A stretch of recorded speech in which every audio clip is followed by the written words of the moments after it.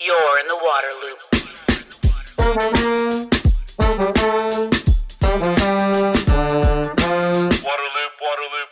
Welcome to Waterloop, the podcast that explores solutions for sustainability and equity in water. I'm the host, Travis Loop. This conversation comes from the Reservoir Center in Washington, D.C., where Waterloop is a media partner. This is episode number 212, 50 Years of Safer Drinking Water. 2024 is the 50th anniversary of the Safe Drinking Water Act, the landmark federal legislation designed to protect public health by regulating the quality of drinking water in the United States. This episode features a discussion with Alan Roberson, Executive Director of the Association of State Drinking Water Administrators. He explores the state of America's drinking water before the enactment of SDWA, the fundamental changes brought about by the law, and the progress of the past 50 years. Alan highlights how the 1986 and 1996 amendments to SDWA strengthened regulations and expanded the scope of protections. He also talks about opportunities to improve SDWA and changes that may shape the next 50 years of drinking water safety. Waterloop. Alan, it's a historic year. 50th anniversary of the Safe Drinking Water Act. I'm sorry I didn't bring any birthday cake or a cake to this podcast. Should have thought about that.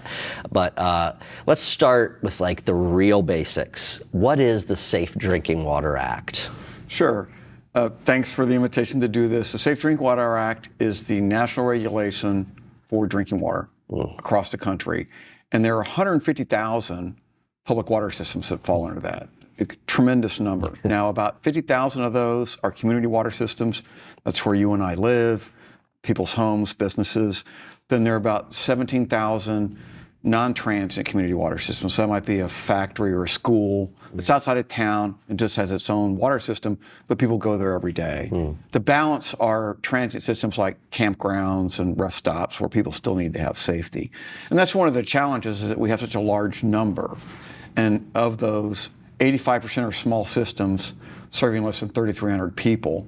There's only about 1,000, just about 2%, that serve over 50,000. Those are the systems that have, they have staff, they have some resources, they just know a little more about what they're doing. You get a roadside restaurant, their business is the restaurant. And so they have a water system, they have to be safe. If you're a mobile home park owner, again, your business is providing affordable housing, but yet you've got a public water system that you've got to meet all these standards. Wow. And what's kind of the summary of what the Safe Drinking Water Act does? Yes, it sets these standards for drinking water, but could you just kind of expand on that a little bit? Yeah, it's the framework that developed by EPA that then trickles down to the states to actually run the program. So the term they use is primacy, primary enforcement authority. And so it's called a delegated program. The states have to set standards that are at least as strict as what EPA develops. And there are some states that is exactly what they can do, no more, no less. They have to follow exactly the federal mandate. Some do more, but there's a fair number that can just do that. And then it's more than just ensuring compliance with the standards. There's the operator certification program to make sure that the operators are trained for the level of treatment they have at the plants. They also look at distribution systems. You've got lab certifications. You've got capacity development programs, source water assessment programs. And then a big one that came out in the 96 amendments was a state revolving loan fund. Provide affordable low-interest loans and grants to systems that need money for improvements. And right now, how many standards are there for drinking water? It's 90-something? Yeah, it's 91 or 92, depending on how you count them. So I've seen both numbers, and it gets into just a debate on coliforms, whether total and E. coli are separate. But it's in that range. So there are 90, 91 standards, and that's a high number if you compare to other programs. So for example, under the Clean Air Act, we think about air as something we all use, you don't have a choice. There are 6 of priority contaminants for them. So you can see that having a higher number carries a burden for everybody. So systems have to test for all 91, or they have to get waivers. Then the states have to manage the waivers, ensure that the criteria that granted the monitoring waiver still exists and is appropriate. And so there's both this monitoring cost and administrative cost with that high number. And I think that's fine at this point, but I do think there's some thought on if, as we go forward in the future, how we make sure that we're regulating the things that need to be regulated the most. You know, it's not the quantity of the regulations, it's the quality of them that we're addressing the most important constituents.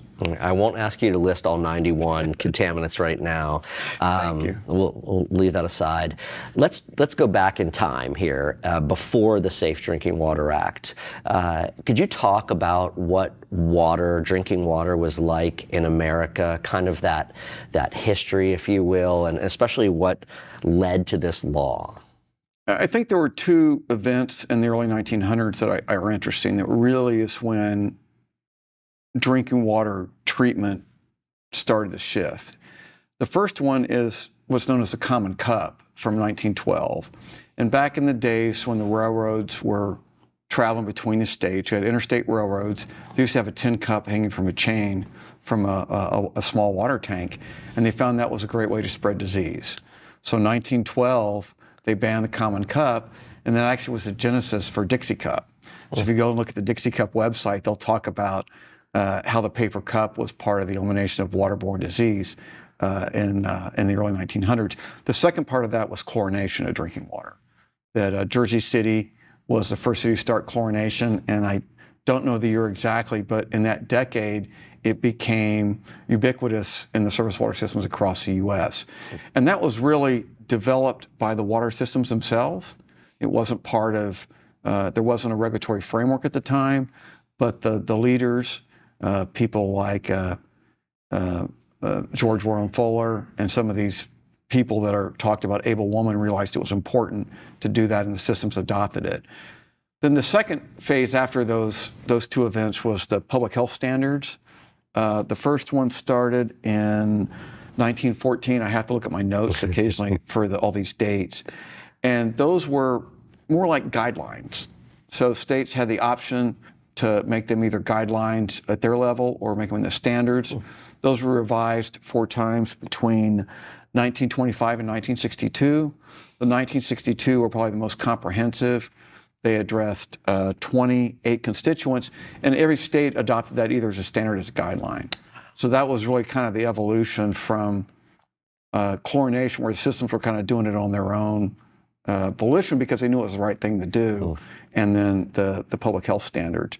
And what we saw in that time frame was waterborne disease disappeared, cholera, a lot of the issues that they had in the early 1900s completely disappeared. And so that a lot of progress was made in that time frame. Yeah, it's amazing because like it really wasn't that long ago, right? That you had waterborne disease in the U.S. just 100 years or whatever it is, right? And chlorine, the chlorination of drinking water is like widely recognized as one of the biggest public health advancements of, you know, our time, if you will, right? Was that the 20th century back then? Yeah, no, exactly. It's recognized by CDC as one of the top 10 public health achievements, like vaccines and things along that line. So like the 60s and 70s were really the rise of kind of the environmental movement and the realization of the need to set more standards and regulate things. You have EPA getting established, and then the Clean Air Act, the Clean Water Act, then the Safe Drinking Water Act. I know on the Clean Water Act side, when this happened, there was the big infusion of money, the construction of all these treatment plants. When the Safe Drinking Water Act was passed, same kind of thing. What really happened in that moment? Well, unfortunately, money wasn't a part of it. But what they did change was the regulatory framework. So instead of the public health standards being used by the states either as guidelines or standards, they were now enforceable standards. And again, the states had to develop standards as strict as the federal regulations to maintain primacy and enforcement authority, primary enforcement authority. And so that was the big shift, is sort of, you know, being a little more voluntary in some states to being everybody had to meet these standards. And then from that, there was a process in the law to figure out what contaminants needed to be regulated, and a process to determine what the appropriate number would be. So that's what happened in the 1974 Drinking Water Act. So again, in some cases, the states had to beef up their program substantially. I was going to say that states probably had to set up programs. Right. They had to hire employees, and they had to, you had to have an enforcement branch. You had to have compliance rule managers. They started inspecting systems, not just looking at the data that came in paper, but actually physically going in and doing field inspections. Yeah. And so that was kind of the evolution in drinking water that came out of that environmental movement in the 70s. And you've referenced amendments a couple times, right? And so the 1986 amendments came first. What spurred those? What were those amendments? I think the issue there is that in the environmental community, they were frustrated with EPA in the pace of regulations. So again, if you think about the mindset that the number of regulations, the number of contaminants that are regulated is important. EPA was slow in the number of contaminants that got regulated between 74 and 86. And what came out of the 86 amendments is what I call the regulatory treadmill. EPA was required to regulate 85 contaminants in the first 5 years, and then 25 new contaminants every 3 years thereafter. So today, if we had had that same treadmill in 2024, we'd have 408 contaminants regulated. Wow. Yeah, 408.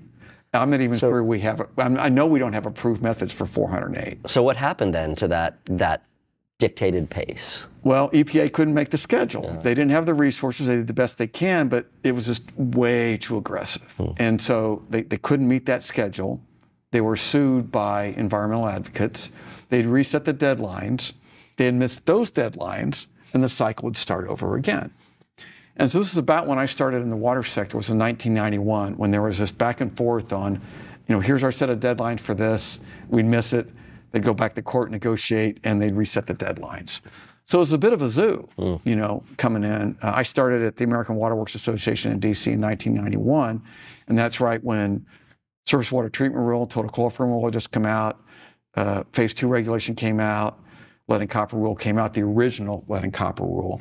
And so there was a lot of progress being made, but not enough to meet these deadlines. And so the water sector, both the water systems and EPA, because they were missing the deadlines, and people on Capitol Hill kind of pointed that way. That's where we're sitting here, exactly. The Reservoir Center in D.C. Yeah. Reservoir Center is just south of the Capitol. And they realized that this treadmill wasn't sustainable. And so they worked on amendments for a while. It takes a while, even with bipartisanship, to go through a major set of amendments.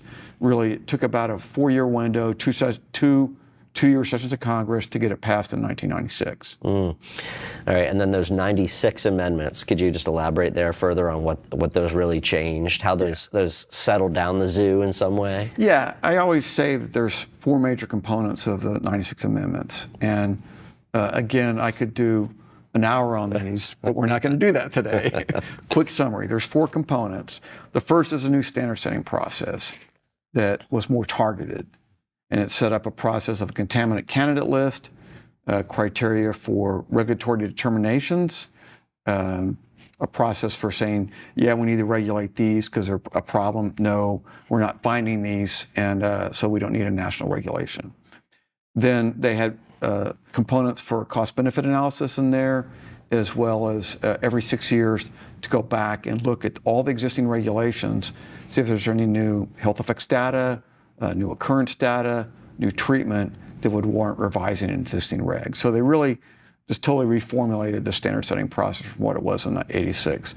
The second part was a series of priority regulations. These were regulations that in the 96 amendments had specific deadlines, like the microbial disinfection byproduct cluster, arsenic, and others. So that set deadlines. And the outgrowth of that was between 96 and 2006, we had 9 major regulations get finalized. So being in the weeds of those with the negotiated rulemakings for the disinfection byproducts, the revised arsenic reg, the revised radionuclides reg, it was a bit of a zoo, just as those all rolled out in that first decade after the act. The next piece was a funding mechanism. The state programs that included the state revolving loan fund, source water assessment programs, capacity development programs. Capacity doesn't mean treatment capacity at water systems. It means ensuring the systems have technical, managerial, and financial expertise to be able to run and manage the systems and make them sustainable. And then finally, there was a focus on public information, where the Consumer Confidence Report came out on that. EPA had to revise the public notification rule, and they also have to do a national compliance assessment every year. So all those are in place. They've all had kind of hiccups and some revisions, but have worked out pretty well. So we now have a funding source with the state revolving fund. People can find out through the CCR where their water comes from, how it's treated, what's found there. So there's been a lot of things that have come out of that, but it's really those 4 categories, I think, are the main components of the 96 Amendment. Yeah, that funding stream is huge. It's huge. Right? You've got utilities that need to meet a certain standard, put up in a certain program, build a plant, whatever it is, and you need the dollars to do that. So yeah, and that money revolves. A lot of it is low interest loans, so it's been around for a long time. So as loans get paid back, that can then get reloaned again, and states, they're putting matches in, they're selling bonds, they're doing different things to try and maximize that finance. So even though there's an annual capitalization grant, these funds have really grown as they've evolved over the years. How many new contaminants have been added since 1996? None is the short answer. That right now we're waiting on the final regulations for PFOA and PFOS and possibly others through a hazard index. So there's been nothing new. From my point of view, that is both a problem and a success story. It's a success because we're not regulating things that don't need to be regulated. Because we have current standards where they've never been found in the drinking water. And yet you can't take them off the books because of the anti-backsliding provision in the 96 Amendments. So what we've also seen is a challenge in removing things from the contaminant candidate list where they've done monitoring for it under UCMR and not found it. So EPA would take political heat for taking those off, but yet it doesn't make any sense to have national regulation when you've done UCMR and you found it once nationally across the country. So I think, to me, it's as important to make negative determinations and not develop a reg as it is to make a positive determination and move forward. That being said, the process does need to be streamlined. 20 years after the 96 Amendments, more than 20 years, we still don't have anything. I don't think that was the way it was envisioned when they wrote the Act in 96, or actually in the early 90s. Yeah, it's all that. I asked you about that because it's always something that just jumps out to me. 28, going on 3 decades now since those amendments, no new contaminants. Again, that doesn't mean that something's being missed, but it's just it's stunning when you think about it. Right. The other challenge with that is that the states are having to set their own standards, and PFAS is a good example where it used to be a couple states, California, Massachusetts, maybe New York, New Jersey, they might set their own standards. What we found with PFAS over the last 5 years is that almost a dozen states have had to move forward because either their public demands it or their legislature gives them a mandate. And so states that have never set their own standards have had to figure out that process and do it on their own. This is maybe a tough question. How would you summarize then how America's drinking water has changed over the past 50 years, from where we were in 74 till now in 2024?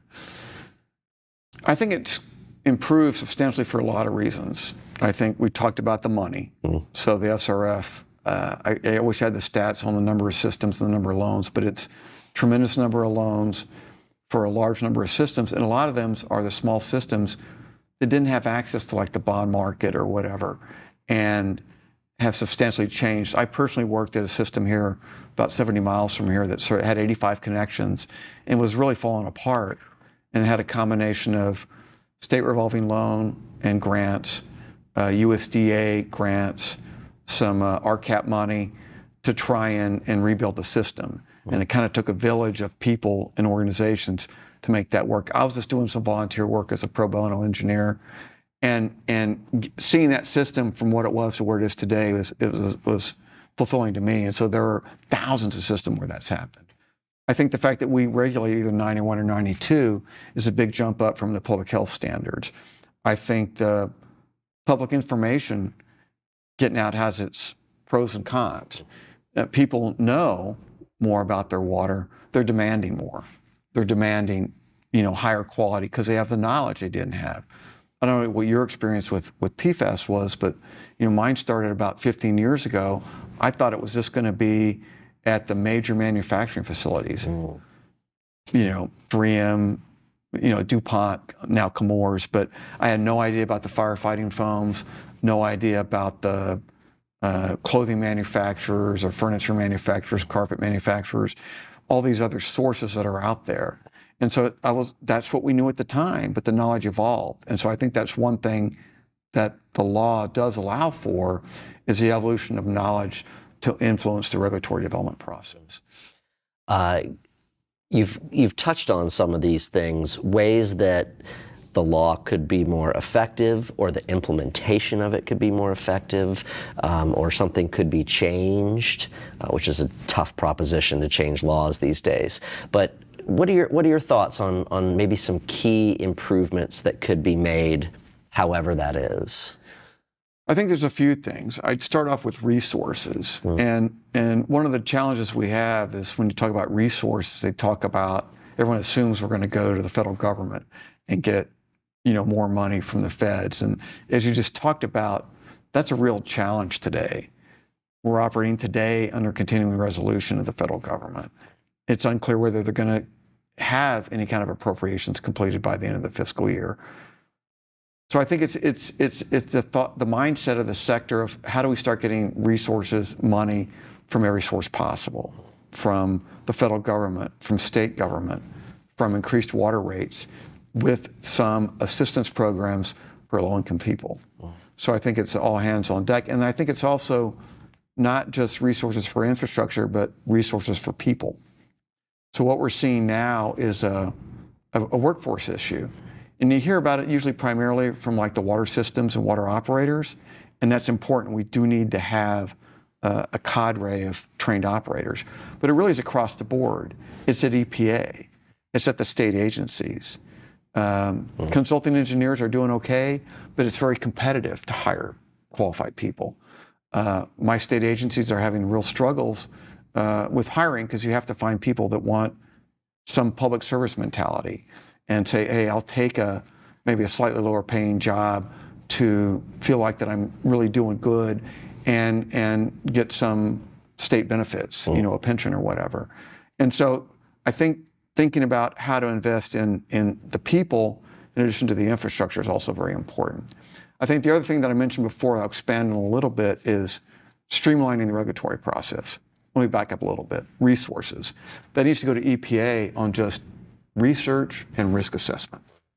They're doing okay really on like treatment research, and we're getting that from universities.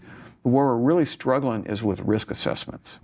If you think about the 91, 92 that we've regulated and the 100 plus that are on CCL, you need to figure out the half a dozen maybe where you need a current up-to-date risk assessment. The problem is that's taking a decade or maybe more to come out of EPA. And if you've got some old standards like arsenic or nitrate, let's take a look at them. Those are still problems, even those regs date back to 2000 and 1991. Nitrate was regulated in 1991, has not been updated because we don't have an updated risk assessment. It's in process. Is that a staffing, resource, funding issue? Yes. Okay. It's staffing and resources. EPA can do this. They need the staffing and the resources to do it, and they need to have it be made a priority. So and I can give you a list of contaminants that are like that. We're waiting on hexavalent chromium, 1,4-dioxane, lithium. So there are a lot where it's like, we need some answers in a timely manner. So I think that is actually a logjam. When you have a contaminant candidate list that's over 100, it's hard to set priorities. I think that list needs to be 20-something. And then of that, you say, these 5, we've got to really make a significant effort to make a decision one way or the other. Because there's not many. I can't name 15 that we need to think about. It's a handful. But let's focus on those and try and at least get some new regulations out the door that address these important issues, so we can get away from, well, the law's not working because nothing's come out of it. The law's not working because we don't have the right resources. Been hearing about hexavalent chromium and 1,4-dioxane for a while. Exactly. Yeah. Hexavalent chromium goes back to the late 90s with Aaron Brockovich. Right. And so we still don't have that question resolved. Perchlorate. I mean, there's a bunch of them where things that we talked about in the late 90s and the zeros are still being debated today. And I think that's a problem. Yeah. Crystal ball time, kind of last question here. 50 years from now, what do you think drinking water in America is going to look like? How might the Safe Drinking Water Act evolve on its, by its 100th anniversary? This is a real crystal ball question, I realize. Yeah, I have a few thoughts on that. I mean, I think one thing that'd be helpful for people to look at is, I'll make a plug for my previous employer, the American Water Works Association. They did a collective effort last year called Water 2050. And they had 4 or 5 reports where they brought people together to talk about technology, governance, finances. The governance group actually met here last year. And those reports are a big look forward. And so you can go to the website and find them, and I encourage everyone to take a look at those and then think about what's actionable. And I'll have to also put in a plug here. I did a podcast on Water 2050 with a number of those people, so they can look back in the Waterloop archives and find that. Hey, there we go. We've got our double plug. There we go. Better. But yeah, and there were some of the leaders in the water sector, very, very smart people that have been around for a while.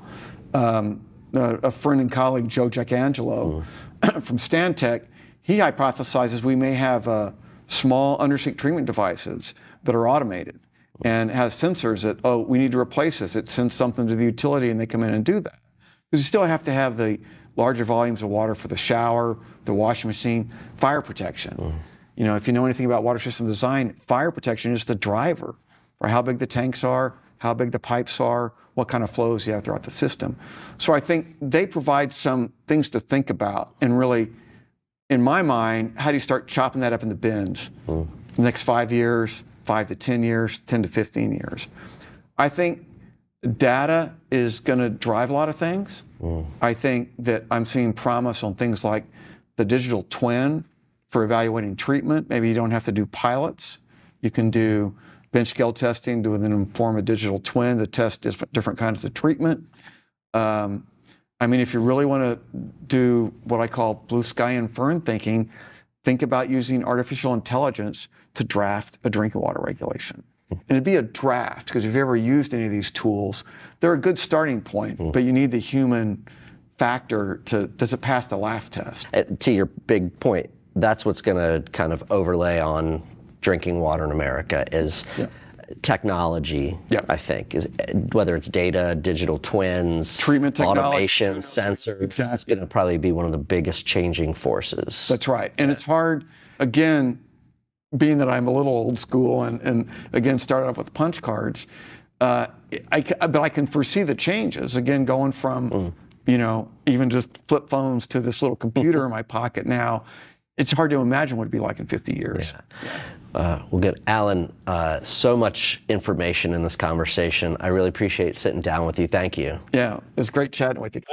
Thank you for listening to the podcast, which featured a conversation from the Reservoir Center in Washington, D.C. To find all episodes, sign up for email updates, and connect on social media, visit waterloop.org. You're in the Water Loop.